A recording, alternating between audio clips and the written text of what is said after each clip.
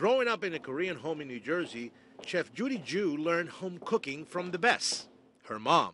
She would make kimchi from scratch. She would grow certain vegetables in the garden, everything from like the seaweed crisps to the Korean barbecue. I mean, absolutely everything that you can think of. As host of Korean Food Made Simple on Cooking Channel, Judy shares the recipe she grew up eating with her own twist. Kimchi is one of those things like spaghetti sauce. You can kind of put anything in it, and the more stuff in it, it's kind of the better, I think. Kimchi, which is fermented cabbage or radish with lots of spices, is a staple in Korean cooking.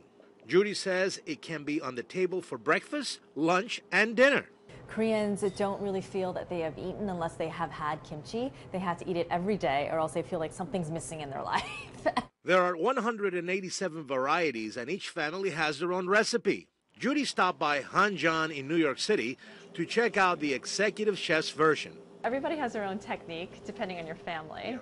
Of how they like twist it or things yeah. In addition to the great taste, kimchi also has many health benefits. It has 1,000 times the amount of the lactobacillic that yogurt has in kimchi, so it is that much more good for you. So if you can imagine, everyone's always saying eat yogurt because of the probiotic effects.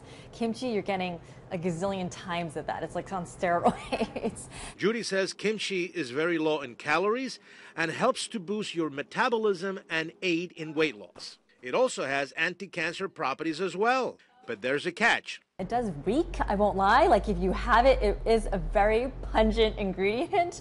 But so is goat cheese. So are a lot of other things that really, stink up your fridge. Smell aside, the longer kimchi ferments, the greater the health benefit. You don't need to make it yourself.